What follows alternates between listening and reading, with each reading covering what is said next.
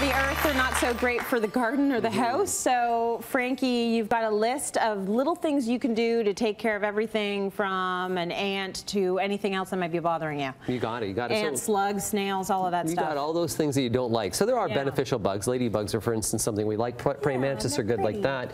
But let's just say that if you have an ant problem, you know, you can go out there and you can get an ant bait. An ant bait, the way that works is the ants come in, they grab a little bit of that bait, they bring it back to the colony, they feed the queen. Once the queen is gone, that ant colony is gone.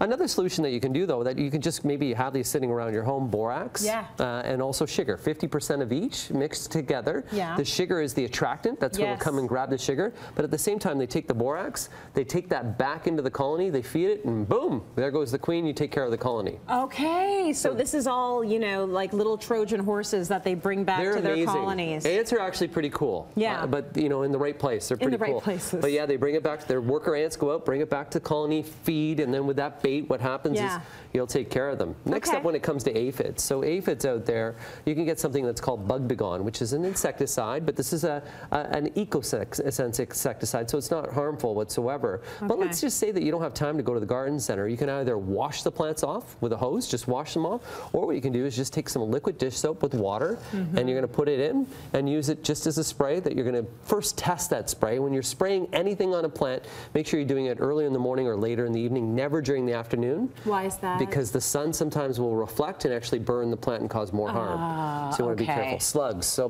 slugs, there's a slug bait that you can get, so that's something that you can buy, but there's other solutions around the home that you can use.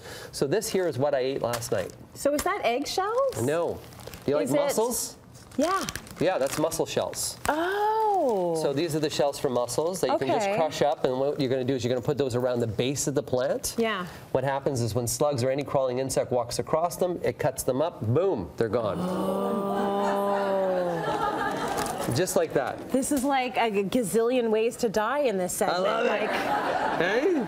So that's what happens. Okay, see, it's very, it's not very technical, but it does the trick. It does the trick. You want to have a beer? Yeah, I love any excuse to use beer, of course, in the garden. And with this, we're going to sink this down to ground level. And you've heard of this before, where you put beer in there, and it's the humane way to let a slug die. Slug walks in, it gets drunk, dies, just like that.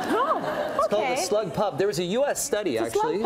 A U.S. study that tested many different beers to see which beer was the best, and it was a pale ale. A Budweiser was the best beer that you could use. So they like different types of beer. The beer needs to be fresh. Isn't that hilarious? Oh, does it? Yeah. Or they're not going to go for it. If it goes stale, they won't go for it. The other thing, when you see slugs, if you see a slug, you just put a little bit of salt on them. That salt will take the water, the moisture right out of the slug and dehydrate the slug. So if you're walking through your garden and you see them sitting around, you can just, they come out at night. They're hermaphrodites. A little bit of salt. And remember, they're hermaphrodites too, right? Yeah. So they have a male and female part. Come on in, guys, so we can say bye together after that really happy segment. Yeah. So nice.